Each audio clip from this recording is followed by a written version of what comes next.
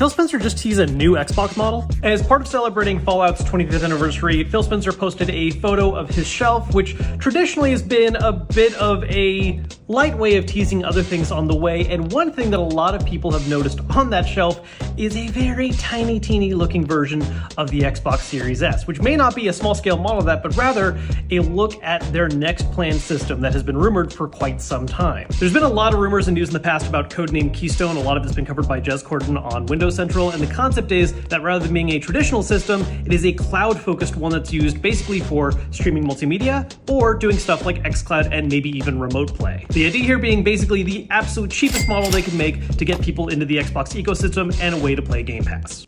Boo.